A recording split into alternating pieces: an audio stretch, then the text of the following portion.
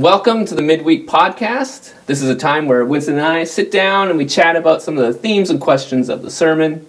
This week's topic is on the parable that Jesus tells of the tenants and when they questioned his authority. Mm-hmm. Yeah, Nick, it's one of those interesting parables because it's probably Jesus' most explosive parable. As he tells it, and at the end of it, everyone knows exactly what he means. And we know from the other stories of Jesus telling parables that often when he tells them, sometimes people don't get it and he has to explain it a little bit later. But this one, he is not hiding what he's meaning. And he plays on very well-known metaphors and he tells the story in a way that they totally get what he's at. And it lands literally like lead, boom. Yeah. And yeah, they are shocked by what he says, but they're also reeling. Yeah. A little bit in terms of the implications, and probably feeling a little bit embarrassed as they know. And we're talking about the religious leaders here, that other people know exactly what he means, and this one is pointed at them. Yeah, it's one of those parables that's chilling. Yeah.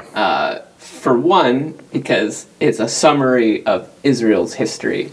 It's kind of like Jesus' pronouncement of how Israel has behaved over the years, and then culminates later on in the story. But I think a part of what makes it a chilling parable is that it kind of can apply to the church. And it makes us ask the question of how would Jesus summarize our history and what metaphors would he use? Yeah. So your question about what metaphor would Jesus use for the church today is a really, really good one. And the metaphor that came to mind for me is the metaphor of a road or a path that you take. And especially for us nowadays when we drive so much, I think that's a metaphor that will really resonate with people. And so, the way Jesus could play with that metaphor today is to say it's almost like you're traveling down a road and you get to the road and there's a fork in the road and you've got these two paths that you got to choose. And so you choose to go down the one path, but as you go down that path, you start to become conscious that maybe this is not the right path. And you start feeling really, really uncomfortable about that. And you should have gone the other way. But you still keep going down that path. And so you keep going down despite the fact that as you go down that path, there are many off-ramps and many opportunities for you to turn off that path and turn back. And you don't. And that probably is not just the story of Israel, but that's also, I think, a good metaphor for even the church today. If we look through church history, with various issues in various times, the church has had an opportunity to turn back to correct its path, but chooses to continue to go down that path. And the end is not good. And it reminds me of Shannon and myself and the kids were out in Kelowna last year, and we were going on a bike ride out in the mountains, and we were trying to find our way to the start point, and we set the GPS very nicely, and off we went, and we're on this dirt road, and it looks good, and then there literally is this fork, and somehow the GPS tells us to go another way, and we start driving along that road and become conscious that this just doesn't feel right, because the place that we're going to is a pretty well-known place. It's it's a big business, so we're kind of just expecting that the road would be a little bit more clearly marked. But the GPS is telling us keep going in this direction. Yeah, it's the rail tracks, right? In Kelowna, it's supposed to be a nice, smooth, easy It's ride. a nice, smooth, easy ride, and we're on this thing, and the road is getting steeper, and it's getting more rough, and it turns from just a dirt road into a real 4x4 track, and there's some pretty steep cliffs down the side. And we're trusting the GPS, but something internally keeps on saying, nah, this is not right, this doesn't feel right. And luckily for us, about maybe 3-4 kilometers down that road, rangers start coming down the track, and they're like alarmed, like, what are you doing here? You shouldn't be here. No, you guys got to turn back. And so very, very grateful for their just helping us out at that point in time. But as I reflect on that, that feels very much like the story. There are many opportunities to turn back. You get the sense that this is the wrong thing, but you keep going forward, for some reason or other, believing that you'll get to the same destination. Yeah. No, I've had my own fair share of driving and getting lost stories. But with Israel, we see this repeated pattern of how these are the people of God, and somehow they end up God's enemies. And, how is it that it seems like the pattern that we see in the Bible is that the people of faith end up not being God's allies, but opposing him. And I think that also is very, very chilling. It's not just that the people of God are being rebellious, but then turn back, but find themselves in a position where literally they almost become enemies of God.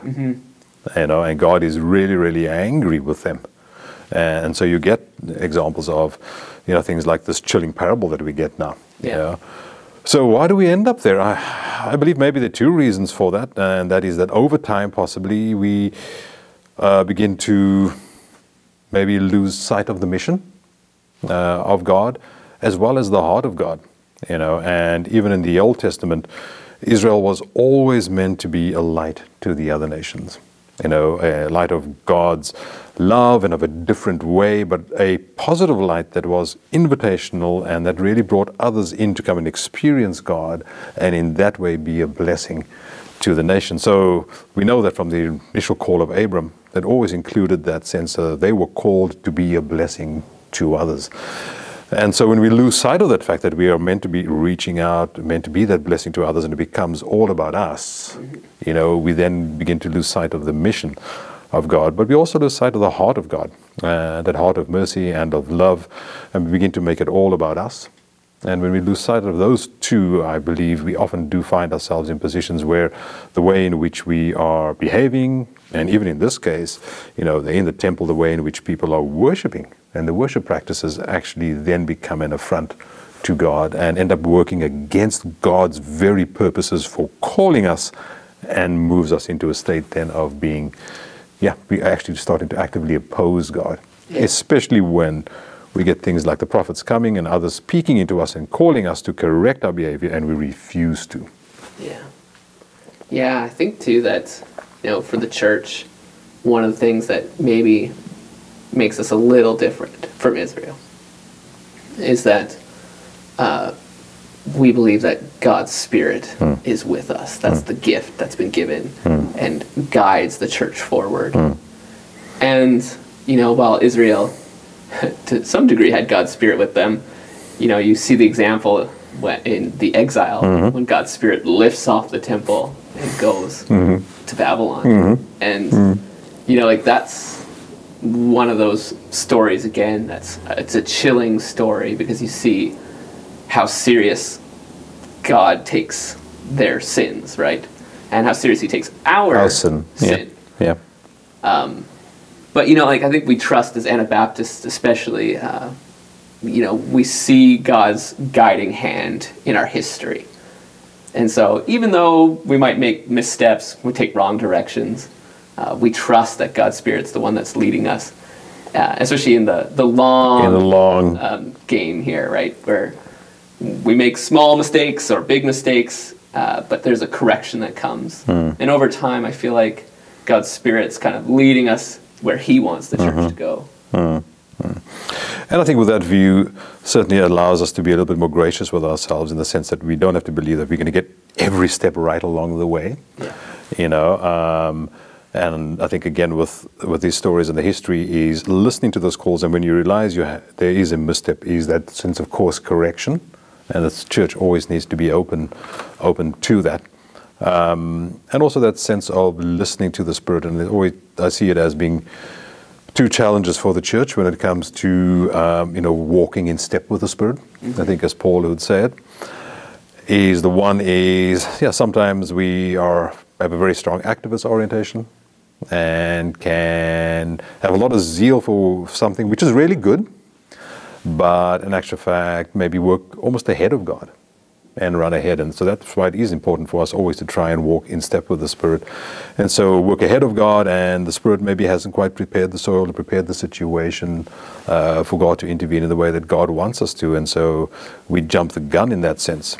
And that's always the danger of those with a very strong activist orientation, you know. The other side of that is those who are just sort of super complacent and just happy to let things go on as normal. The downside of that is that you can often miss the opportunity when the Spirit is calling you for something and you are lagging behind. Yeah. You know, but you're absolutely right to point out that we do have the gift of the Spirit guiding us and giving ourselves some grace to be able to say that if we are attentive even to the Spirit's course corrections over time, that we do find ourselves heading in the direction that the Lord wants us to. Yeah, I think having a soft enough spirit to be corrected, Yeah. right? And to have a flexible, having a flexible enough theology. Yeah. So that, we don't get ourselves solidified on one narrow aspect of faith. Because a lot of the time what we try to do is we try to boil things down to one point. It's just our human nature is to simplify things. And so we end up with theology that's based on just one idea or one aspect of what the Bible teaches. Mm-hmm. Mm-hmm. And then when you're put in a situation where you have to adjust or compensate for how things have changed, you can't, because you just have this frail and rigid theology that just locks you in. Yeah. And bolting on that as well is a view which allows us to say that our theology might be in a particular point in time, but we've got to be flexible to also learn as we grow. So as a church, we don't have to have everything figured out in order to head in a particular direction. So being flexible to be able to say that, hey, I might need to expand that, or I might need to change that over time as we learn more things as we go along. So I think that's a really, really helpful one about just not being rigid in that way. Yeah. Yeah. In this story, and in the New Testament, in the Gospels, we see that when Jesus talks in public, he's not afraid of taking people to task, denouncing people, cornering his opponents in an argument. Jesus seems pretty aggressive sometimes in his language. Winston, should we follow his example? So Nick, that's a good question. Thank you for throwing that one my way. And so my answer is, rather than look at an isolated incident, look at the course of Jesus' ministry. And I think that's a really helpful guide to give us a sense of a better strategy and a better approach. So when we look at Jesus' ministry, we see that he doesn't begin there. He announces the kingdom is breaking in himself, and then he begins a ministry of teaching, showing, or explaining to people what the kingdom's like, how it's different to what maybe they expect, through his miracles showing them what the kingdom breaking in means in people's life, bringing healing and liberty and all of that. And the beginning of his ministry and his teaching and all that is really just an invitation for people to both see and to become part of. So it begins in a very invitational approach. But over time, his language does become tougher, and his challenge becomes much more pointed, and particularly at the religious leaders and those who harden their hearts and harden their stance against him. And so we get to this point where, for example, we have this parable which is very, very pointed and very, very sharp, and everyone knows exactly what is going on. But this is towards the end of his ministry, and there's been growing resistance to that. So I think we see that there. And so it wouldn't be the place, I believe, that we start. I think the place that we start is always in an invitational posture, inviting others in to come and experience, to learn, and to grow with us. And at the same time as well, you get the impression that Jesus is also very careful of the moment in time when he does this.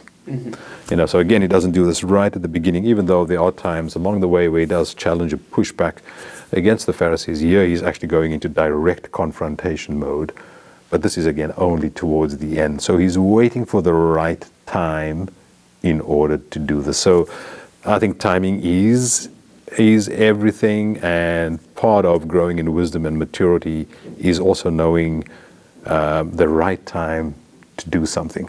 So you can have zeal and you can even be on the side of the right, but the timing may not be right for a particular action. And so that's how I would explain this. So, yeah. Yeah, I think that's a really fair observation. And I think when I think of this question, I also think about what does it mean to be on the other side of that sort of rebuke. Yeah.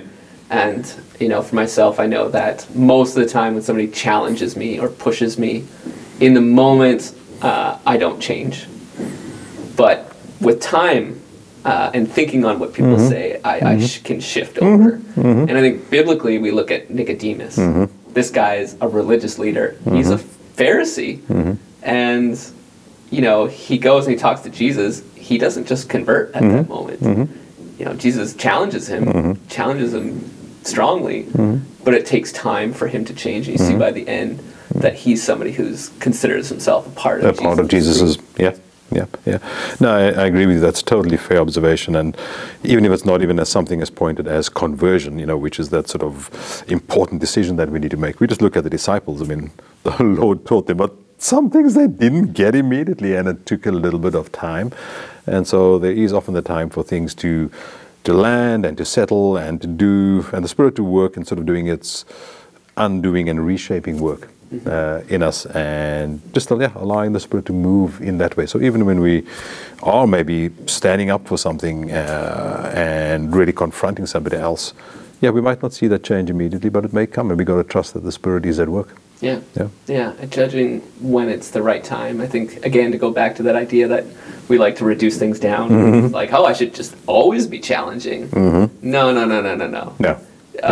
You need to judge the situation and make decisions knowingly. And I think sometimes we kind of treat arguments like it's just a war. It's just an all-out war where you get to pull out every weapon and you just sling. Exactly. Go for it. And we got to avoid that sort of posture because, you know, it just doesn't get you anywhere. No, that certainly doesn't. And you were talking about this thing about timing, and just reminded me of a story that I read recently about Dr. Martin Luther King, who was invited to be part of the walk across the bridge in Selma, and part of that. And there was another organization that invited him to join in.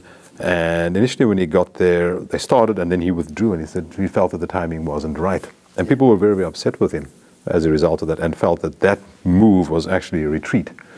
But he actually rather waited until there was a court decision in their favor, and then they went ahead. And actually, with hindsight, it had much greater impact. You know, so was he right to protest? Was he right to march? Absolutely. You know, but even he there realized that maybe the timing for this action in this moment wasn't right now. A little bit later may be better.